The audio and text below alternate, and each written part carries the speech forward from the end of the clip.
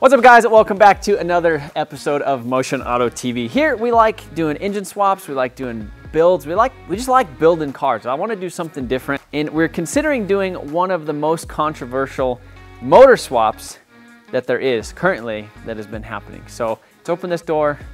We're going to show you a candidate which might be a great donor for potentially, which you guys might hate me for this. I'm just going to open the door.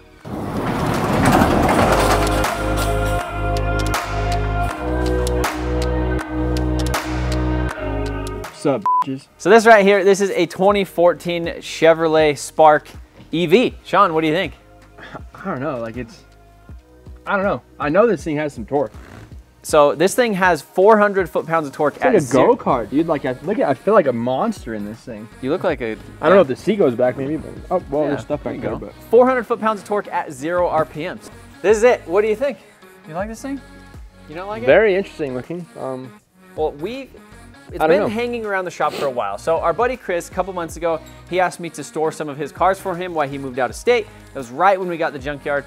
So he recently, he just transported his FRS and his engine and all that stuff back. But this was an option for me to buy. And kind of the same thing with the FRS. Yeah.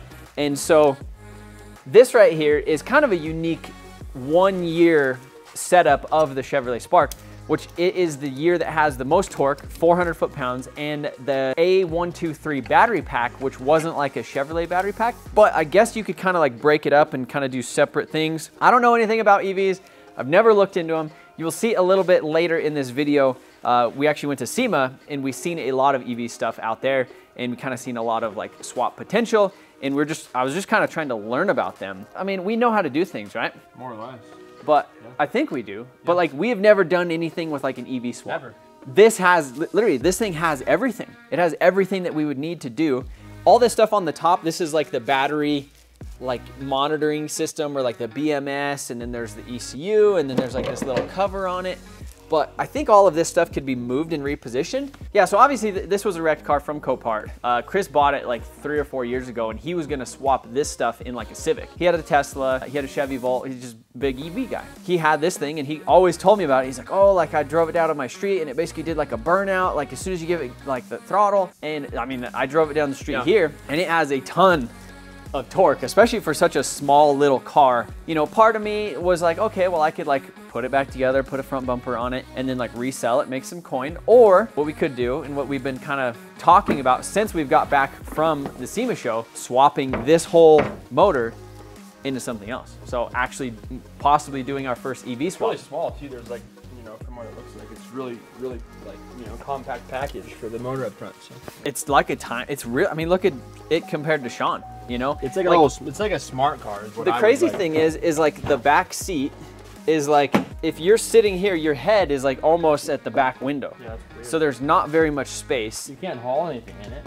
And that's you can't haul. I mean, you can if you know, fold down the back, but yeah, this is how much, you know, in a hatchback, normally you have plenty of space. Right here, there's not much at all. But the thing about it is everything is here. You know, we have charger and the control system and everything. And technically, if we like gutted everything and just put it all in like a Civic, it would probably work. Oh. So we have 44 miles, a max of 52. And yeah, that's it. I mean, it has like all the pretty gauges. It'll tell you all the things right here. Go ahead. Oh! I would like some opinions. One of the things that we've been talking about is, I think that would be really cool, is to repower something old, like an old car, like an old electric. With this, yeah. One of the things that we were talking about is like a Volkswagen Bug. What would you think about a Bug? Do like a rear engine setup, just like the Bug. Rear motor. Rear motor setup. Rear motor. That's what I was thinking. And then you would have a place in the front to put all your battery packs and all that stuff. And essentially take like this dash and like the wiring from this car and just put it in that car and have like the AC. If you were gonna do a Bug, I would seriously just put a Bug chassis on this, and that way you don't have to, seriously. If you were gonna do a car with like a bigger wheelbase and stuff, I feel like a Bug is pretty similar to the size of this. Yeah. That way, the interior's there, you know, figure out how to keep all of that too. But we've done it before. We did the Evo, so. Yeah, you know, I mean, I don't know. So essentially what we're getting at is we need to see what you guys think. So the reason that I'm actually making this video is one of the last videos I posted on the channel. In the comments, I said, like this video, or I'm gonna start another project before I finish this one, which is currently the 7.3 swapped Mustang. Not enough of you guys liked that video. Time to start another project, boys. I'm kind of up in the air. I don't know what to do with this thing. If we fix it and sell it, if we use it to repower another thing, do a swap like that. But before we head over to the SEMA show and look at some of the EV swap, for Black Friday on motionautoTV.com, we are doing 15 times entries and we're doing free products in orders. So after this video, click that link in the description, head over to the website, check out our Black Friday deals, grab some entries for the R32, and let me know what you think of this thing. What's up, guys? Welcome back to another video from the 2022 SEMA show. We made a lot of videos out here going over like combustion engines and, you know, not really the engines, but like looking at those cars. And one of the things that I kind of have been ignoring, and like probably what you guys ignore, is like a lot of EV stuff, you know, electric vehicles, EV swaps. But it's one thing that you know is coming. Like, it's just, there's tons of EV cars, EV swaps, and just, you know, obviously like the EPA, and they're just like pushing EV on a lot of things. So one of the things that is, I guess, kind of interesting about the SEMA show is there's so much EV swap parts and companies out here that are now like selling kits and things. We're in the SEMA electrified section, which this is pretty much a lot of the EV swaps that are actually out here. And it's just interesting to kind of look at all this stuff. You know, they're making specific tools, specific like things. Okay, you got to change a battery out, you use a Benpack battery thing. This is a car that Charles is actually familiar with. What is this? Yeah, so this is a Plymouth Satellite. It's owned by my friend Kevin, and he did all of the work on this himself. So Tesla battery packs and a whole bunch of other stuff. I'm not going to go into too much detail. If you guys want to check that out, it's on That Racing channel. The Electrolyte, I'll put his Instagram down in the description, but it's a classic 70s Plymouth Satellite, and it has been completely changed to be 100% electric. And as you guys can see, he's got like cantilever suspension in the rear. So this thing's like really custom. I mean, what do you think about it?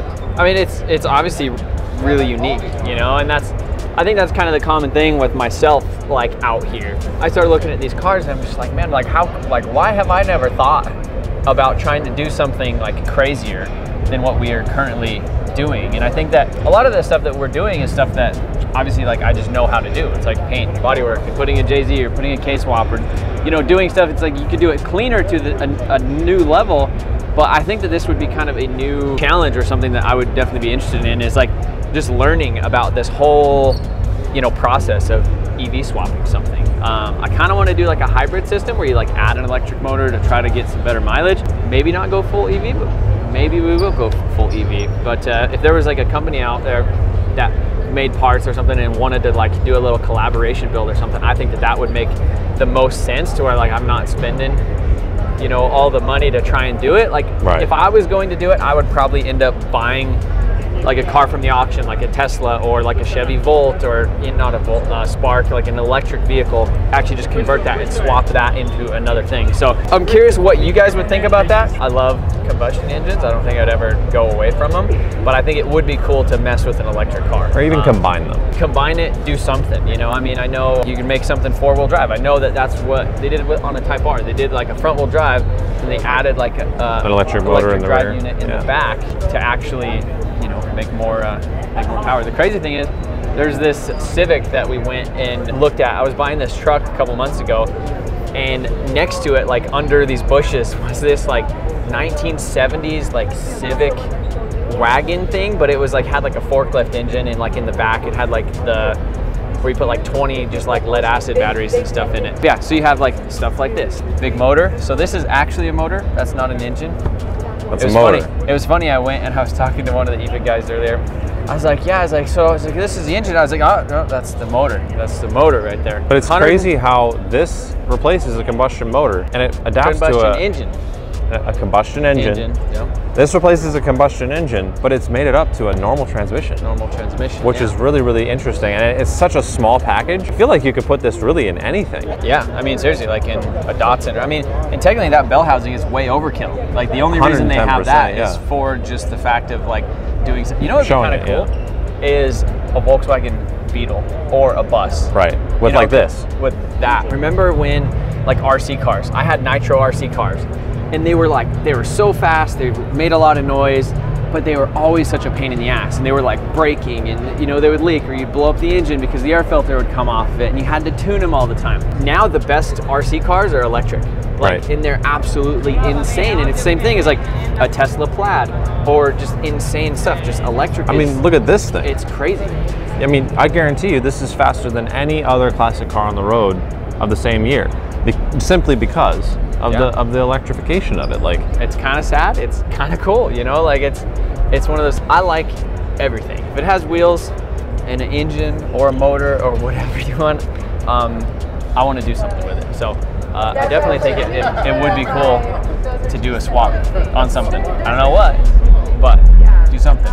So this is the motor that I was talking about. This is like Cascadia Motion. So I guess Borg Warner actually owns them, and they sell these engines. I just learned all this stuff. I was talking to a guy, and yeah, this is like a brand new unit. This is essentially like the transaxle thing, because like this one, it's still 1 speed, but what they do is it's like, I guess close to like an 11:1 gear ratio, and you can still do like 100 miles an hour, but it's still a 1 speed. But yeah, I feel like this is a very similar setup to like what would be in like a Chevy like Spark, like an EV, like the one that you have in the back, something, you know. But like, imagine putting this in like a Volkswagen Bug, you know, and like instead of having to deal with the plumbing of the coolant and the radiator, and you still have to do some of that for this, but like, you know, a fuel tank, you just have to figure out where to put the batteries.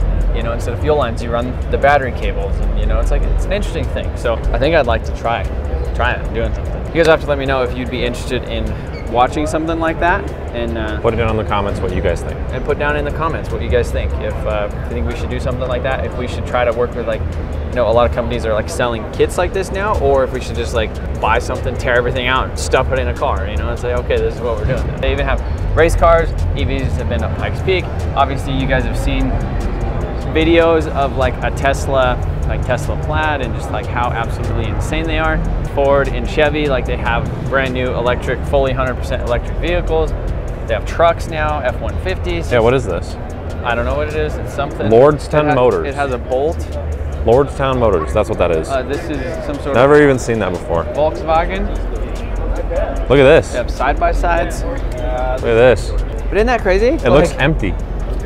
Like it's literally just empty. That's it. Like, it's just wild that's, you know, and then basically you put a toolbox. A toolbox, and you got the in the back battery. That's crazy. Should we do something like this?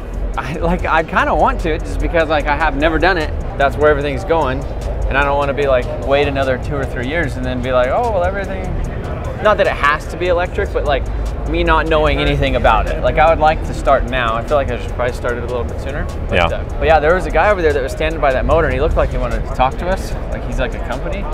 Maybe we need to see if they'll send us some stuff. So like I said, if there's a company that wants to work with us, showcase their product, we do a collaboration build on it, I'm more than down for that. I would like some education so I can figure it out, so I don't give myself a nice shock. Look at all the things, you know? Look at all the things. I think as time goes on too, even in like by next year, the options for the aftermarket will be insane. But yeah, there's so many control units now, and there's just so, like AM literally makes like a control unit now. See, Cascadia Motors. Yep. They sell all that stuff, and then charger unit, battery pack. Wow, interesting. It's really cool. Really interesting. So this car, look at this Porsche right there. Really cool. I don't know anything about it. I think Bisimoto built it. It's 100% electric. Really cool. Yeah. And it's like a timer track build. It's like a hill climb kind of thing. It looks so cool. I feel like we have a lot of people in Colorado that do EV stuff. Yeah, we do. So, yeah, you know, take Kevin, for example, with the electrolyte. They're in Denver. Yeah. All right, well, I think that is all the time we have here right now. We pretty much have to go catch our plane. We're just going to sit around watching airplanes take off and fly, but if you're sitting around watching airplanes take off and fly, we might be on one of them. We'll wave to you from the window. See you guys later. Yeah.